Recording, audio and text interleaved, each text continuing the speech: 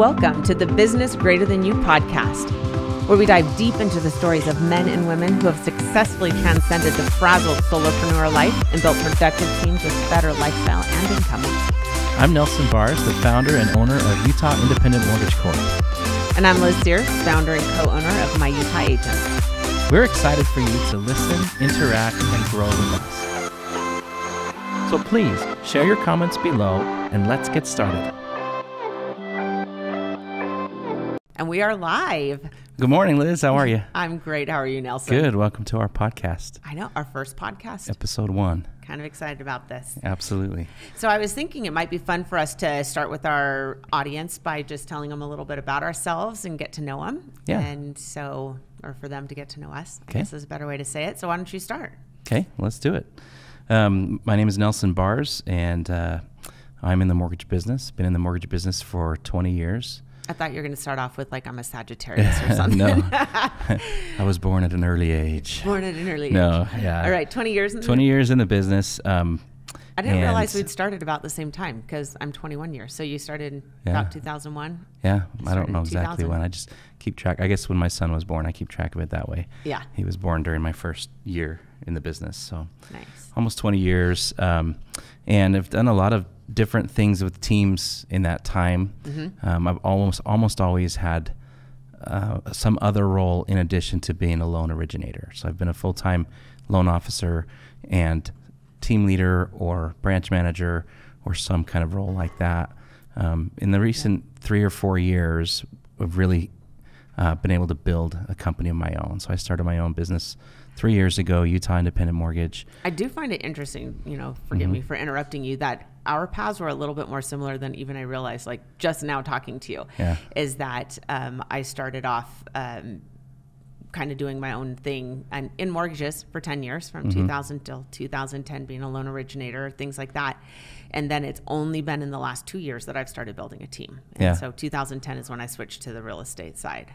So. Yeah, and I think I've always wanted to build a team, but it just I haven't been successful with it until recently. I think the last 3 years I've learned some things that have really enabled me to let go of, the mentality that I'm the best at every single thing on my plate. Well, you probably are. No, but then I'm not.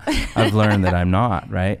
I've learned to hire well and train well, and that's part of what we want to talk about. We want to talk about in this podcast the idea of building a business bigger than yourself. I remember a moment when I decided I want this to be bigger than me. I want to grow something that can accomplish way more than I could ever do by myself. And that's the kind of the genesis of the name of the podcast, Business Greater Than You. Anyway, so I have a company. We have 22 employees right now. We're based out of Layton, Utah. And we've just been hiring like crazy. It's been an easy time to build a mortgage business, right? Yeah. With rates so low. And lots of transactions happening. So that's a little bit about me, about where I'm coming from. Tell us about your company. Tell us about your path. So mortgages from 2000 till 2010, got into real estate, and I love being a smarty pants. I love learning everything I can. So had a little bit of the same concept as you, is, working so hard to know how to do things and have the,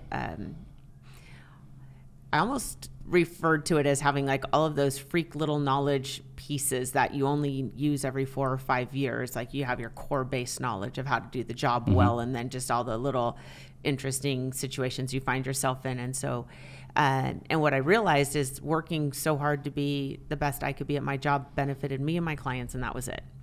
And so kind of like you said about wanting to have a bigger impact and a bigger, just help more people. And so I realized that one way I could do that was coaching. And so I ended up getting hired as the productivity coach for the brokerage I was at. They had 3 different locations that I was the productivity coach for. And I just seriously fell in love with that. And then I started realizing now I'm impacting not just me, but also those agents and their clients, and just wanting to grow from there. And then met somebody who had started a team and had a partner, but that partnership didn't work. She started with family. That can sometimes be a bad road to go. Right? Yeah. And so anyways, knowing that she had partnered before, she asked me to teach a class with her. And as I was walking away, I was thinking, I wonder if she'd be open to partnering again. In fact, I refer to it as personal revelation because I had 3 questions pop into my mind that as I was walking down the hall, you know, ask Shannon if she's open to partnering again, what went wrong before, and if she sees it happening again. So I just pivoted on the spot and walked back, and you know, that was about 2.5 years ago, and now we opened our brokerage about 1.5 years ago, and we've grown. So we have we went from 2 agents and 2 admin to 8, or around 30 agents and 8 admin at this point. Wow. And your brokerage is called My Utah Agents. My Utah Agents, yep. And so you have how many agents again? 30? About 30, wow. Yeah. And we just earlier this year opened up our 2nd state. So we now have My Idaho Agents, and we're licensed there. Yeah. And we expect to go across the nation. Yeah. So. Cool. Well, congratulations. Thanks. I think it's important we point out some of the differences between what you and I are doing, because I think there's 2 different ways we're coming at this. Most of the people that I've been hiring are hourly employees, staff, right?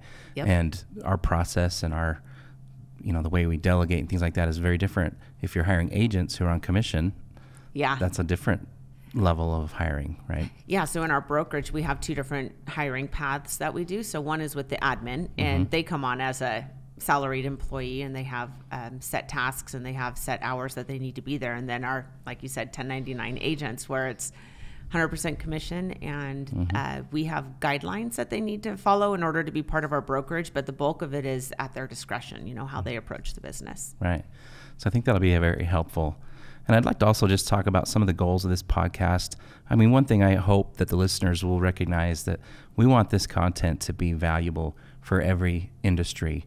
I can think of just a lot of friends who are solopreneurs right now. Yeah. Right. And they're not necessarily in the mortgage or the real estate business. They could be attorneys, photographers, right? Or accountants, any business. Bakery shop. Yeah. Any business where you've got, you know, one person who's got the passion and starts the business and is doing all of the sales and all of the customer service and all the fulfillment and all the bookkeeping. You know, there's just a natural cap to what you can accomplish. And it's also a very difficult lifestyle. It's not a good lifestyle.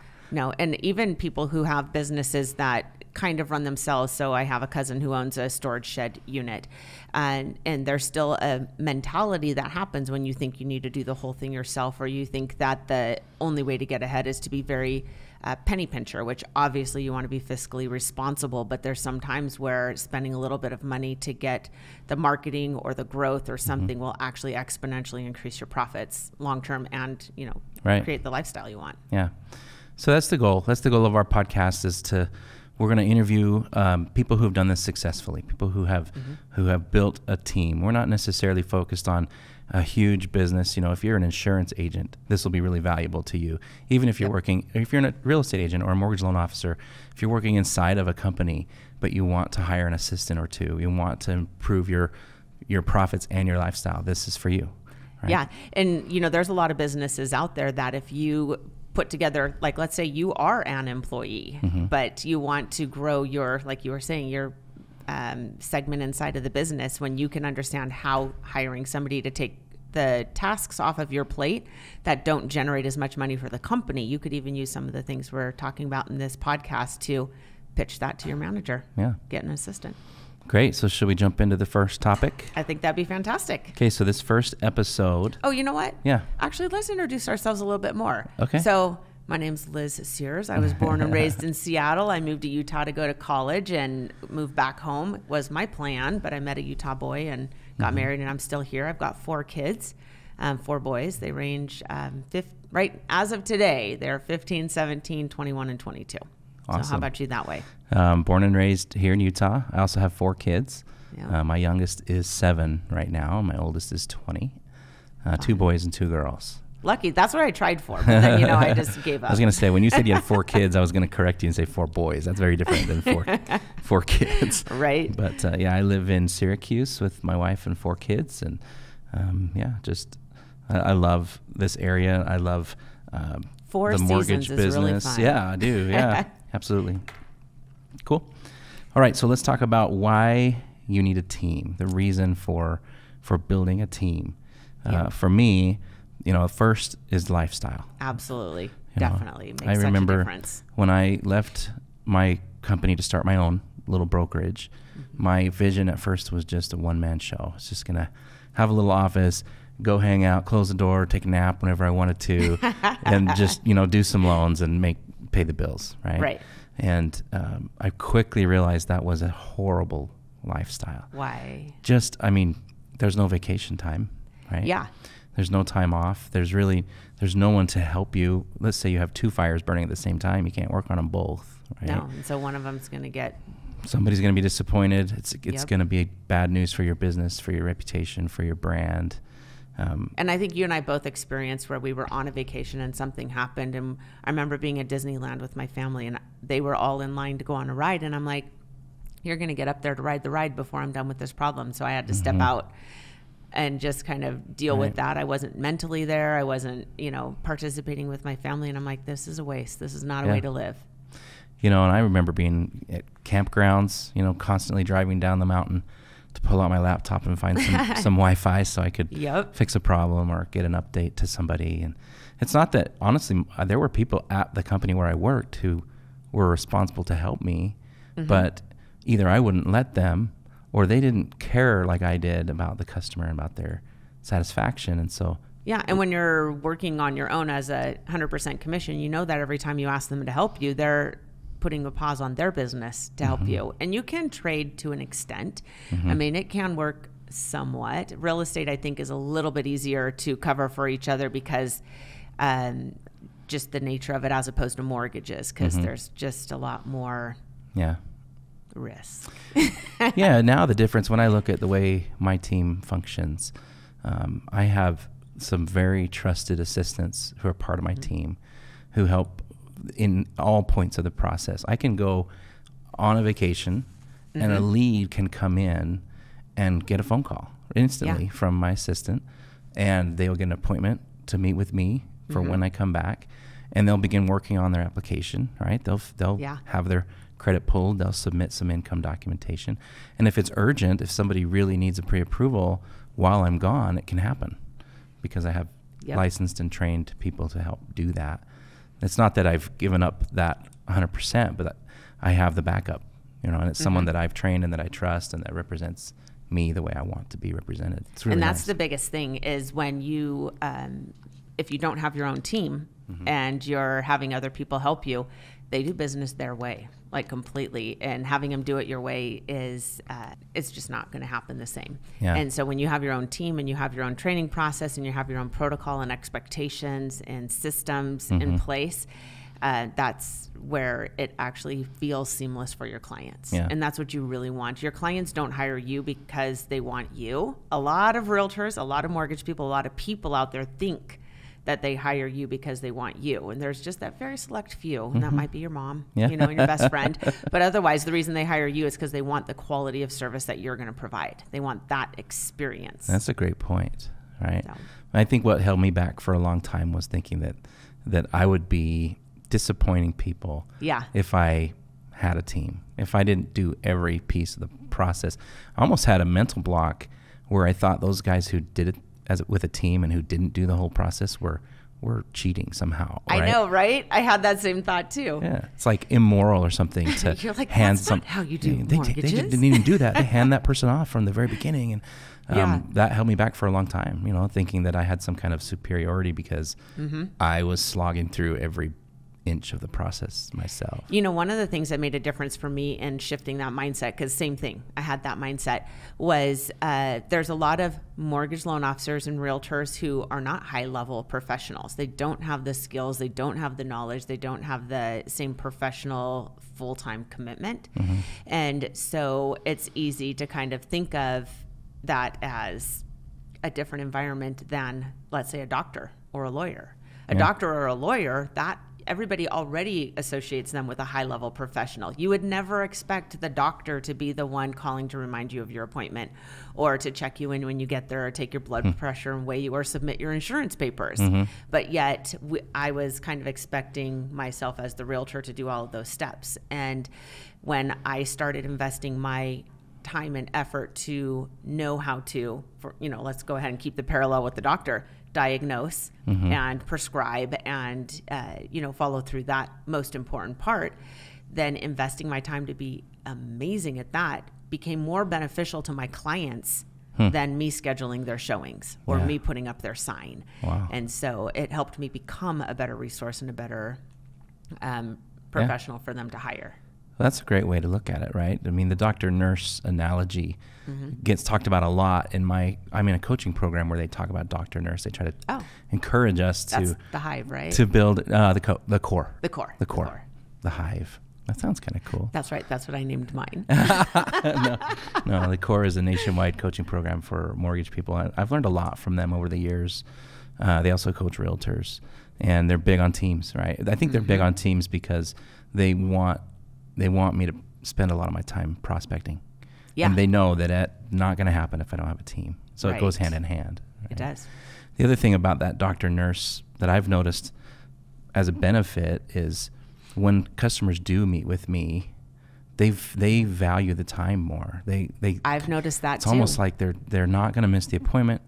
They're going to respect what I have to say because they worked pretty hard to get to that moment, and they worked with some pretty awesome people on my team, and I don't know, I haven't even met them yet, and I feel like they're half converted already, right? And the selling is much easier because they see this is a very high performance team and a good organization. Yeah. So lifestyle, huge. Yeah. So the second reason that we wanted to tell you about back up, why to build a team for the money.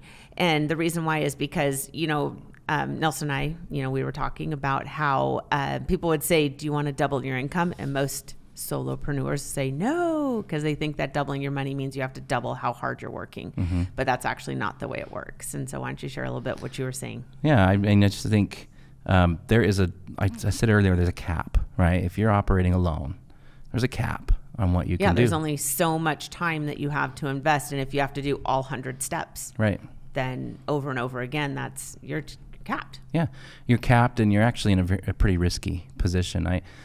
For much of my career, I just kind of flew what I consider to be flying too low to the ground. I didn't realize at the time, but now I see it as, I had a friend who's a pilot, and he asked me once if it's safer to fly high or low. Right. And I thought, low would be safer, right? Because you're closer to the ground. Yep. And he corrected me. He said, no, if you're high and something goes wrong with your plane, you have a lot of time to adjust. You have time to find a place to land. You have options. Yeah. And I look at that with my business when I was kind of trying to close 4 to 5 loans a month with no team.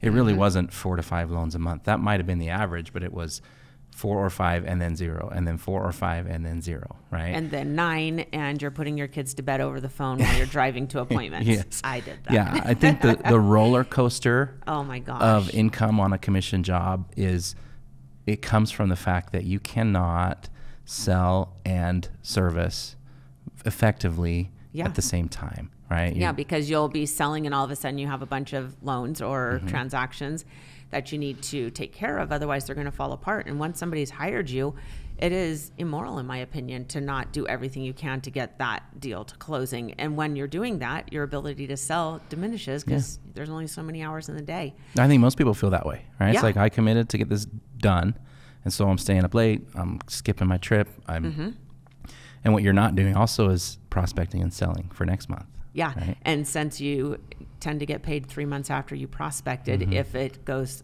normal process, then that means 3 months later you don't have any money, right, or closings.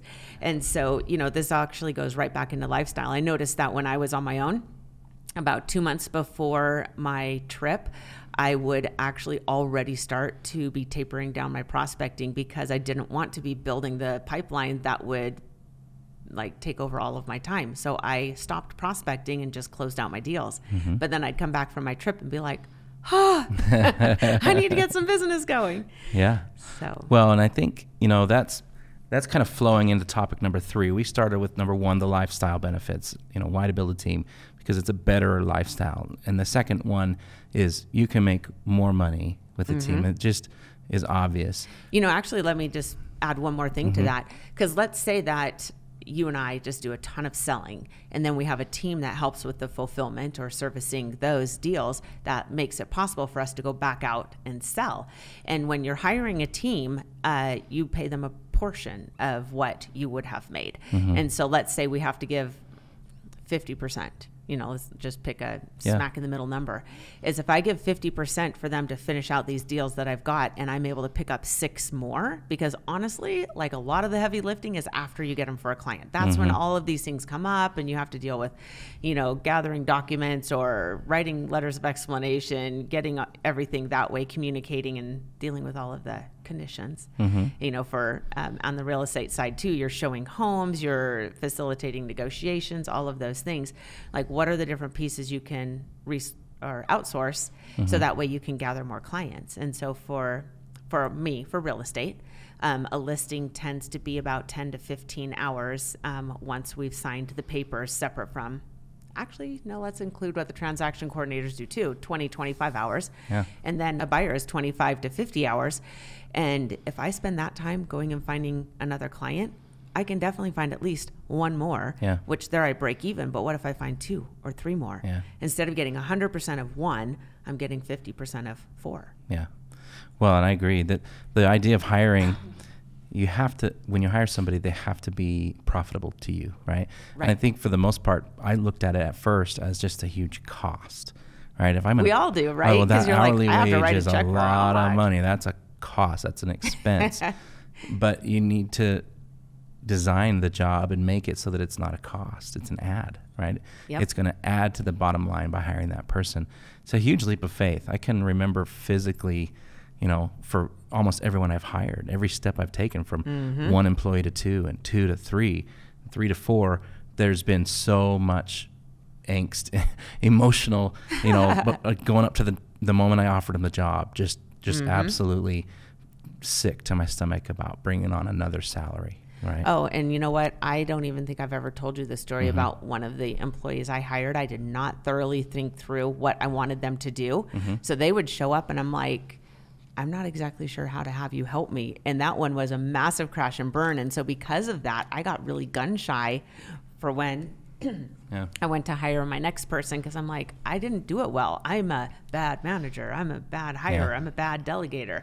And so that was something I needed to overcome. So I don't know if anybody can resonate with that out there, but that is a topic we're going to cover thoroughly here. Yeah, we're gonna really get into delegating, onboarding, and all of these processes, right? Because we've both done it well and badly quite a few times. Right. And there's a lot to share on that, right? So the money is definitely a big reason to hire a team, and I hope people will look at it and realize that it's not a drain on your cash. It's going to add to your profits if you do it correctly, right?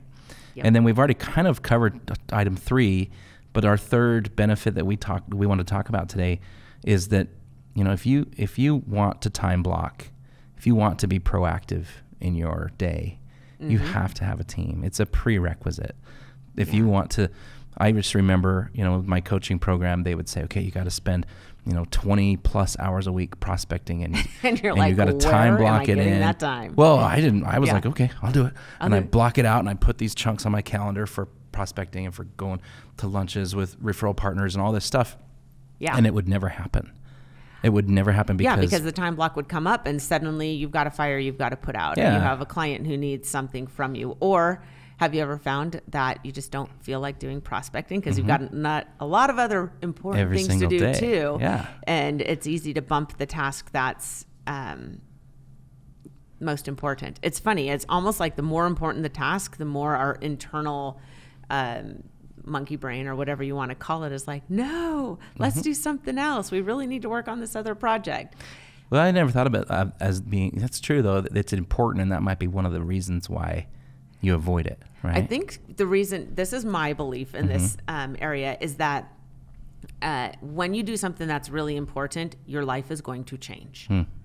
And our whole DNA, everything about us from the way that we were created, knows that change could be dangerous. And so your subconscious sabotages you to stay with what is familiar. So familiar is this income, this structure of life, this everything. And as we do something that's going to change that, subconsciously we're scared. The whole change means that there might be a tiger and it might eat you. Yeah. I think is the way that it was described to me one time. And so we literally like fear for our lives. And so we sabotage ourselves without even realizing what we're doing. And so there's different tricks that we're going to talk about how to just I would love to have an episode that. about self-sabotage. That's been a really big topic for me over the years, learning why I'm self-sabotage. There's been times where I've quit my job and went somewhere else thinking it was a step up.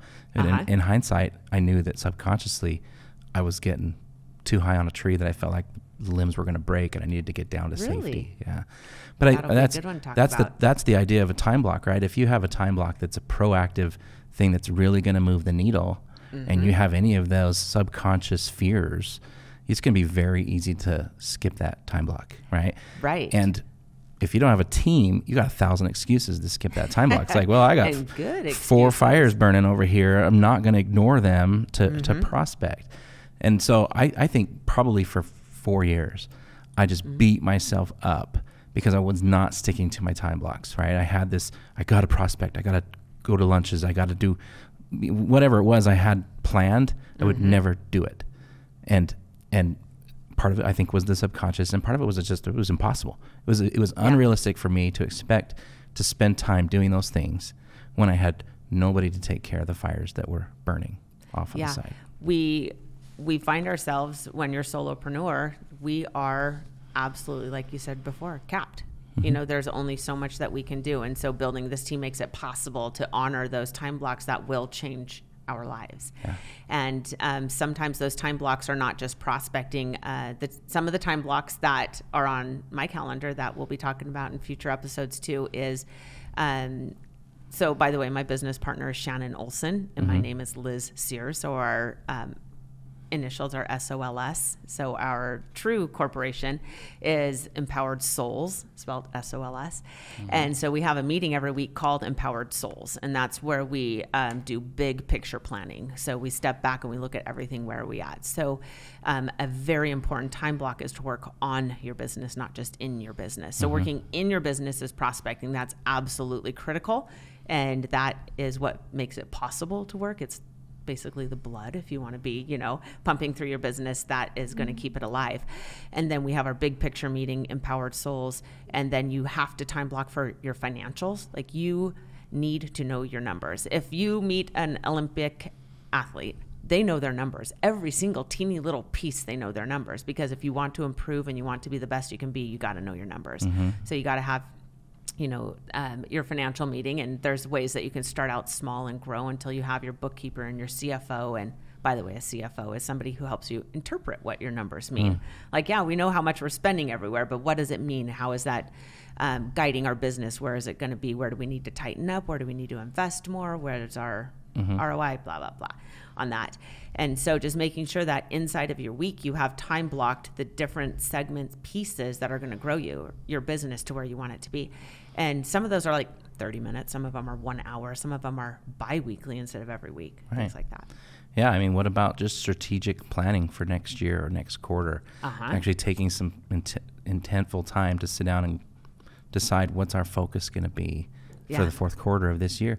If you're just slogging through the swamp of deals and whirlwind all day, never happens. It never happens. And then you just keep repeat. Yeah. You will always repeat where you're at in your business unless you take time to identify and create the path of where you want to be next. Right. So, all right. And then into our fourth is fulfillment. And actually, now that I read this, I'm like, we kind of did already touch on this one about how the reason that you want to build a team is because you want to get yourself to where you can have the biggest impact on the most amount of people of what works for you. So one of the things, in fact, it was interesting to me back in 2000, I think it was 15, end of 2015, end of 2017. I don't know. All of a sudden, it doesn't matter. I was writing my New Year's resolutions. And as I was writing them out, because that was something I liked, even though some people poo-poo New Year's resolutions because nobody ever sticks to them. Yeah. That was a good time for me to self-reflect on what was important to me. And I was writing them out and realized that all of the training I had received before about what success looked like was based on somebody else's definition. And as I was writing it out, I realized that those goals weren't mine and it wasn't fulfilling me. And so what I decided to do was scrap writing out any New Year's resolutions and instead just truly identify what does success mean to me. And I just started doing bullet points. And so some of mine were that I wanted to be home with my kids till they left to go to school. And I wanted to be home when they walked in the door at least a few days a week, even if it was just for 10, 15 minutes, because, having all boys, that's all they wanted me around anyways. And I wanted to be home for dinner, and I wanted to have at least this many deals, and I wanted to be healthy, and I wanted time to sleep, and I wanted, I just started writing out all of these things, how much time I wanted to spend with friends. And when I was done, I was like, this actually causes me to write out slightly different goals than I have before. And as I wrote them out, even though they were really similar, those little differences changed my emotional connection to them. And my emotional connection to my goals changed how I behaved in doing what it took to reach them. And so in reaching fulfillment, having a team just makes all of that so much more possible, because some of those pieces of things that I didn't love to do, this is the coolest thing in the whole world, secret. Every single task that you hate to do, there is someone who is crazy out there who loves to do it. And the task that you love to do, there is someone out there who thinks you are crazy. And so building a team is also about finding those people who love to do the tasks that are important, that aren't the ones you love to do. Yeah. And that's, for me, on this topic of fulfillment, just, it is very fulfilling to teach people this business, right? To give them the gift of a career in the mortgage business, something that's supported me and my family and given me all these great experiences and helped me meet so many wonderful people and provide for our family for 20 years now. I'm finding more joy in teaching other people the business, or as much joy as I get when I sit down with a client and teach them how to buy a house or help them rearrange their finances. Especially if they didn't think they could. When I did mortgages, that was a piece that I found so freaking awesome, is when they came in thinking that they were a year or two away, because that's what I'd always tell all my friends. I'm like, even if you think they're a year or two away, there's stuff they can do right now to get them on path to buy a house and have the best terms. And they'd come and sit down with me and say, are you serious? Like, I'm a month or two that's away? The same fulfilling of when someone tells me they want to be a loan officer. Yes. But they don't know how to spell the word mortgage. Right? And a lot of people don't. so it's, two G's. We've got a path for them, right? We've got, and this is just part of my nature. I'm a teacher at heart, and I'm not maybe as driven towards the sales aspect as some people are. I'm more driven towards developing people and helping people. And so I've found just this whole new joy in teaching. I remember my wife and I were at dinner. This is back when I was going to be a solo mortgage broker, right? One-man show, solopreneur. And she kind of challenged me, or put that goal in my mind, or realized it was my goal and made me speak it, was I want to help as many people as possible, right? And we've defined that since as clients and employees and realtors that partner with us. I want to help people grow and build their team, build their business, build their income. And I can find fulfillment in all three of those areas. It's just happened to be the last few years, the place where we found the most fulfillment is with employees, hiring teams, and helping other loan officers learn to build a team has been also really exciting. I love it. That's one of the things that kind of surprised me. When Shannon and I started our brokerage, we had actually hired a coach who owned, she didn't own a brokerage yet, but she owned a very successful team. And one of the comments, as we were hiring more admin, she said, you are way too admin heavy. It's going to cost you too much money. That's not the way to run a team. You're going to go under. So you need to tighten that up. And we said, well, everything that we want our admin to do to support the team, because it is our agent's team, is how we viewed it.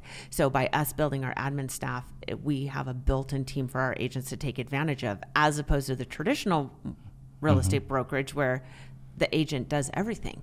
So we wanted to help already have them step into a leveraged situation. And anyway, so this coach said, you're too admin heavy, you need to taper down. And we said, well, that's going to burn them out. And she said, yeah, they burn out. You have to replace your admin every 2 to 3 years, sometimes sooner than that. And that did not sit well with me. I was like, that's not what I want to create. That doesn't sound fair to the people who work for me. And then just talking about the agents, I had witnessed that their agents would stay there until they outgrew, or until they burnt out type concept.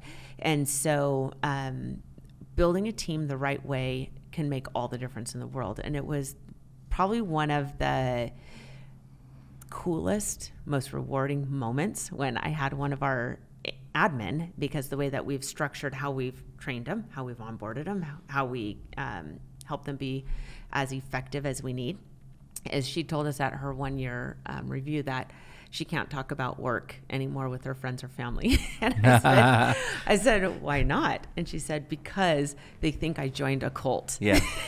She can't stop talking about it. Yeah. She's like, wow. Seriously, I have not just drunk the Kool-Aid, I am bathing in it. And I'm quoting her on that. Wow. And that's when you build the right type of company and you have the right type of culture. The culture makes everything. In fact, going into a different story, so I banked at 2 different banks, and I'd walk into one of them, and the people were nice, but they wouldn't say hi to me right away, and they wouldn't make me feel like I was important to them. And even though they were kind, just is what it is. And then the other bank I banked at, the second you pull up to the drive-through, they'd say, hi, welcome, I'll be with you in just a minute. Just to let me know that they saw me. And then they'd always ask me if I had any fun plans or, what I was doing today or something like that, just some conversational thing. And when I'd go into their lobby, they'd offer me water. And it always was surprising to me how totally different the cultures were in those 2 banks. One was a credit union, one was a bank. Ironically, the bank was the one with the better customer service. And even as their staff turned, new people were there. The culture stayed the same. So you build your culture, you protect your culture, you teach your culture. Yeah. Well, and it's actually really fun to do that too, right? Back to the rewarding work. There's a lot more that's rewarding about building a team. Leadership is rewarding, Yes. And seeing something take wings is exciting, something bigger than you.